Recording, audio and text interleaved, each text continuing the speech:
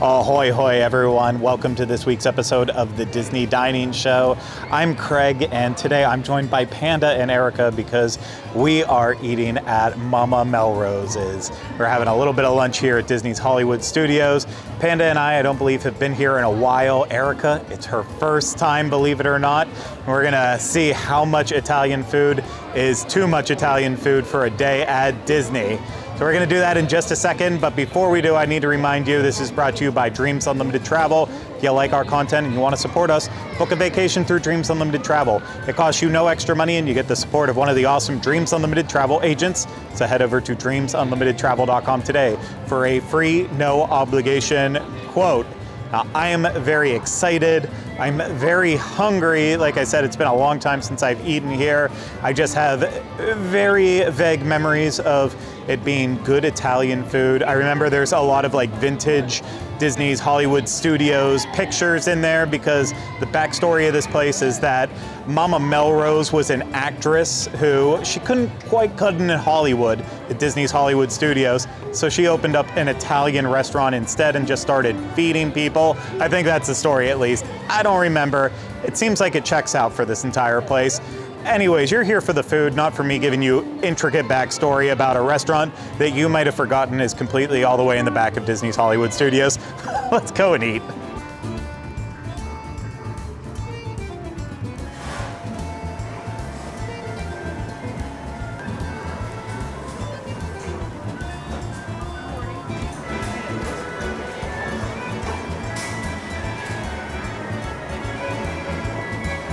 We have made it inside Mama Melrose's, and it's been so long since I've been in here. I forgot how charming the aesthetic is.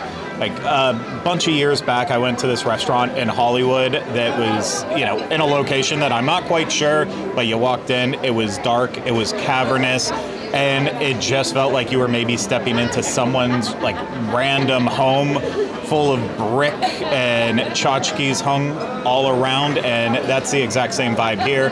Just taken up a notch with the darker lighting, all the Christmas lights that are just hanging above the plants, all the fake plants. I know there's a thing that Erica loves in here. I'll let her talk about it. She wants to, but yeah, I really dig the aesthetic, and then having the music. I feel like I could see Frank Sinatra walking by any second and it would just totally fit in. I think he's dead. I know he's dead. Anyways, let's talk about appetizers. I went to our Patreon supporters to ask their advice on what to get for this meal, and I followed it for a little bit, but not everything.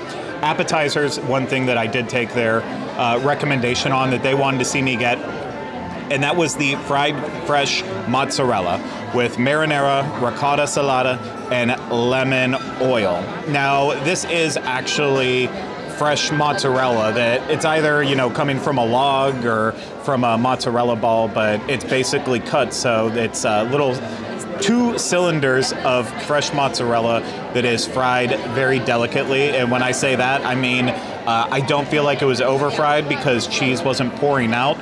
It also wasn't completely melted all the way through, but it was done well enough that you could still tell that it was fresh and it wasn't over oily. The red sauce that it was served in, that is the marinara served with like everything here, it's not bad. So it's a small portion for $11, but I was satisfied with it. But I'm gonna spoil it here. Panda got a meatball, he's gonna talk about that in a second. I wanted the meatball, and I was more impressed with that. But I'll let him share his thoughts.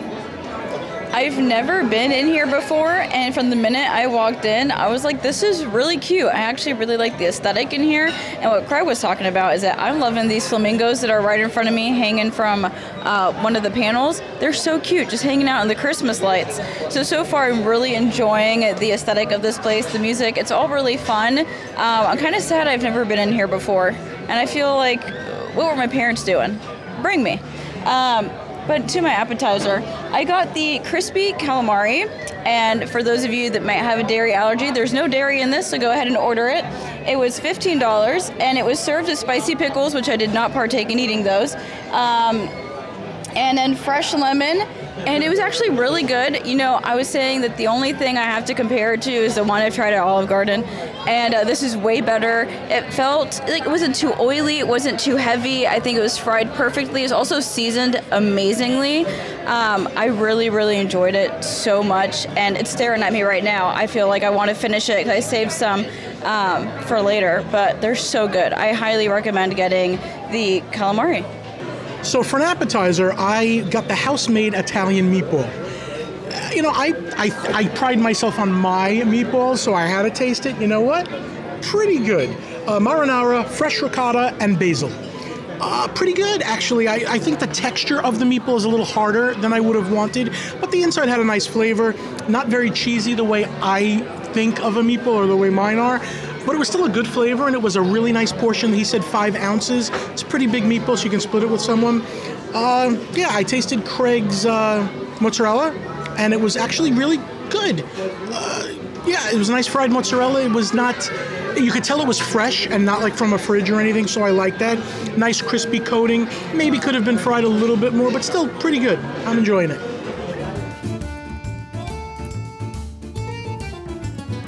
I don't remember if Panda said the price of his meatball, and I believe he didn't, so it was $13. And if he said that, I'm a crazy person. Anyways, on to the entrees. There's a lot of tough decisions to make here, and again, I let Patreon help me, but I threw away their opinions like it didn't matter at all, like it was a trash opinion. I'm joking. I discussed some of the options I was interested in with the server, and what Patreon wanted me to have was Mama's Italian pasta, fettuccine tossed with roasted tomatoes, garlic artichokes, butter, and white wine sauce for $23. You could add chicken or shrimp to that for an extra cost. I asked about that. I asked about the grilled bone-in pork chop for $28, or I asked about, and I asked about the lasagna. The lasagna is not listed on the menu, but it is the special of the day, apparently every single day. Why it's not just on the menu, I don't understand, but that's not for me to know. That's for whoever works here to know. And maybe it'll be gone one day, who knows, but it intrigued me. And of those 3 options, I was pushed towards the lasagna as the better choice. And the lasagna was a great choice. It was $24, and it was your typical layered lasagna with ricotta cheese, with layers of meat, and then with mushrooms as well. So because of the amount of mushrooms and the meat in there, I felt like the texture of this was really pleasing compared to the perfectly cooked lasagna noodles that were in there.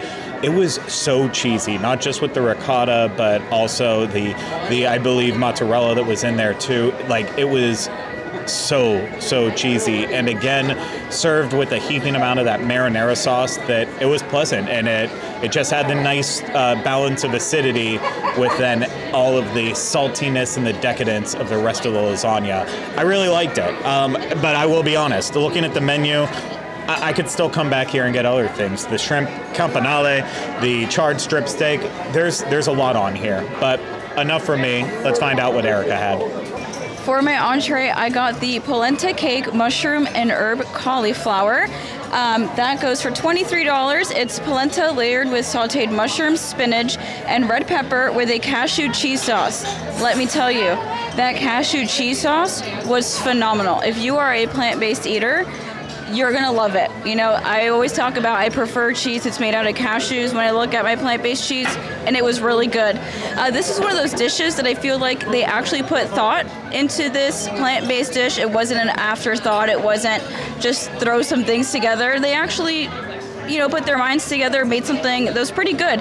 This isn't the only thing, though, that's safe for people with a dairy allergy. If you want to eat meat, but you have a dairy allergy, you can still get, let's see, they have the spaghetti bolognese, you can still get the sustainable fish, I believe you can still get, and then Mama's Italian pasta, where you can add either chicken and shrimp, is still safe. But I was really intrigued by this polenta cake, so that's why I ordered it. And I thought it was a lot of food for the $23, and I think it was completely worth it. The only thing is, when I was eating this, I started missing that cauliflower from Roundup Rodeo Barbecue, all right? I'll be honest, and I wish it was that cauliflower, but it probably wouldn't have matched with the dish, but all the vegetables on there, very fresh. I thoroughly enjoyed my meal. So I got the oven-baked chicken a la Parmesan. Breaded chicken breast with marinara sauce topped with melted mozzarella over spaghetti. It was good, but it wasn't great. Okay, this dish was $27. For $27, it better be a memorable chicken Parmesan, I think. The main problem for me was that the chicken breast was about 1 3/4 inches thick. No joke. So nobody pounded it out, nobody flattened it, you would think, because then the flavor would be better. It would be, you know, this much chicken and this much breading with cheese. We didn't get that. The chicken breast was really thick, so it was good. It was a good quality chicken breast, but it wasn't memorable. The side of spaghetti, the spaghetti was overcooked and not as hot as it should be. Same marinara sauce that we found really good actually is on the spaghetti, but again, it was just good. I tasted Craig's Parmesan, Craig's lasagna Parmesan. And that was, you know, I, again, pride myself on how I make my lasagna. It was pretty darn good. And the mushrooms with the beef gave it a different flavor that I really enjoyed. And you could taste the cheese a lot in that lasagna. I could see why the waiter suggested it, because he said people finish it. And I could see why. For dessert, I got the cherry chocolate cake. It's a plant-based dessert that's here. They use plant-based chocolate cake with Morello cherry pomegranate molasses sauce. The cherries were really good. I've had a lot of vegan cake and flourless cake in my life, and this one, I didn't mind the texture. It was actually really good, and it came with this beautiful white chocolate piece on the top, and of course they let me know that the white chocolate was made out of vegan chocolate, so I could eat it. But it looks beautiful. I really enjoyed the taste overall, and this dessert, let's see, was $8.50. And just in case you might not know, that little green leaf next to it is what makes it, you know, readable that it is a plant-based option. So if you're worried about that, just look for that little green plant. It'll save you a lot of time and a lot of questions, but it was good. Your other option is a lemon sorbet. Okay, or a vegan chocolate ice cream, or a vegan vanilla ice cream. Do this. It's different, because you can get the other stuff anywhere else in the world. Get this instead. I got the mini cannoli trio, and being from New York, Long Island, I know a good cannoli. These weren't that great. It is an orange cream cannoli, a caramel butterscotch, and a traditional cannoli for $10. Not sweet enough. I mean, I could taste the cold cream, the ricotta, but it wasn't sweet enough. And I don't know, they weren't reminiscent of a good cannoli dessert, but they were cold and crunchy. I did taste Craig's tiramisu. That was on point. Get the tiramisu. Let's see what Craig says. For my dessert, I went with a classic tiramisu. This was $8, and of course it's layers of mascarpone, espresso-soaked ladyfingers topped with cocoa powder and whipped cream. And both Panda and I were taking little bites of this, and Panda was wondering what the liqueur was that was part of the dessert, as is traditional with the tiramisu, and he thought it was rum, but the answer was Kahlua, so be aware. Alcohol in this dessert, even though it doesn't say it on the menu, but what is there to say about tiramisu? There's good tiramisus, there's not so good tiramisus, and I would put this in the good one. I will not say there's a bad tiramisu. I have not had one yet, if that is an option. It was a very nice portion. It was a good size. Definitely could be split between two people. Just bursting with that espresso coffee flavor, but if you're not a huge coffee fan, I think you also would maybe feel like some of the other flavors that you find in there, like the cocoa powder, would do a nice job of masking it. But if you know that coffee flavor, yeah, it comes through. I mean, I know coffee drinkers I know people who won't drink a cup of coffee, but will go crazy when it comes to tiramisu, and I feel like this was one of those. It was so good. It might even be my favorite part of the meal. Might have been the lasagna. I don't know. You know what? Give me a couple moments. We'll hear what Panda and Erica thought overall about their meal. We'll wrap this thing up.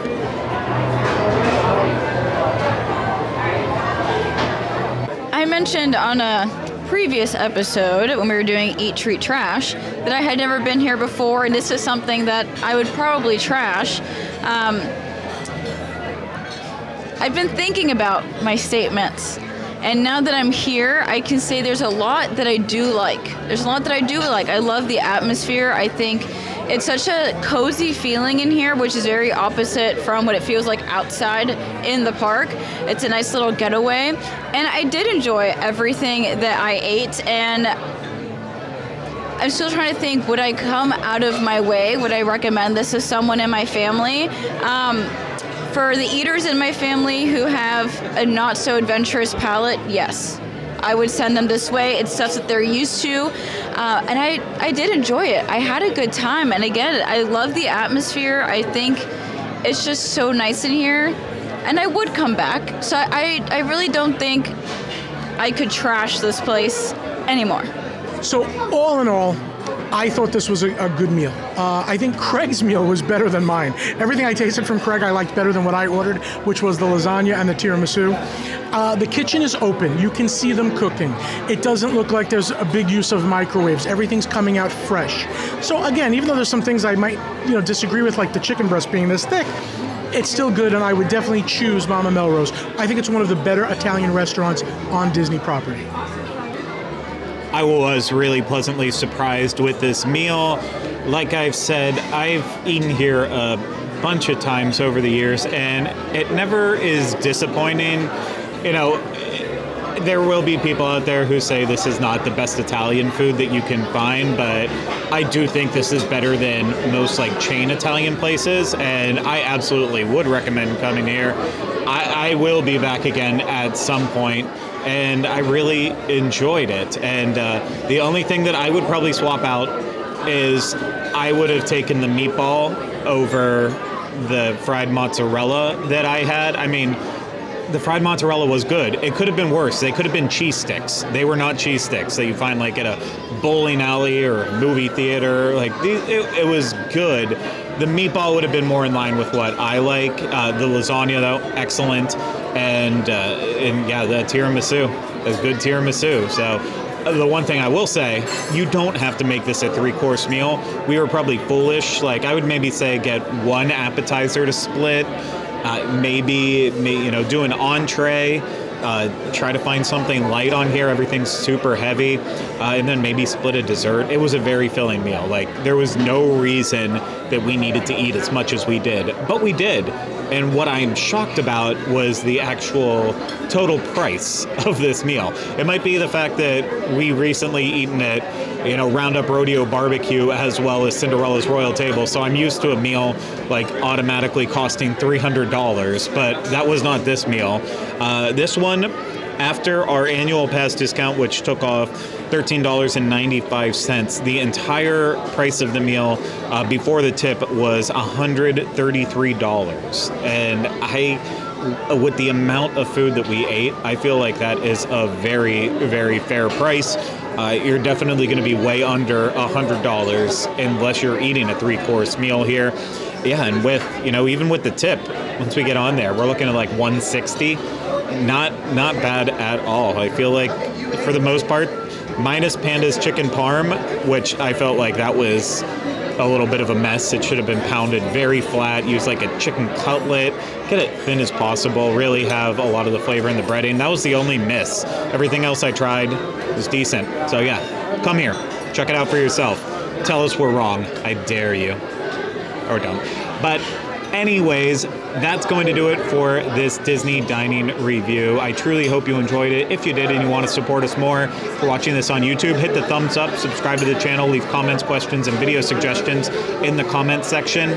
If you are listening to this, subscribe wherever you listen to podcasts and leave us ratings and reviews when possible.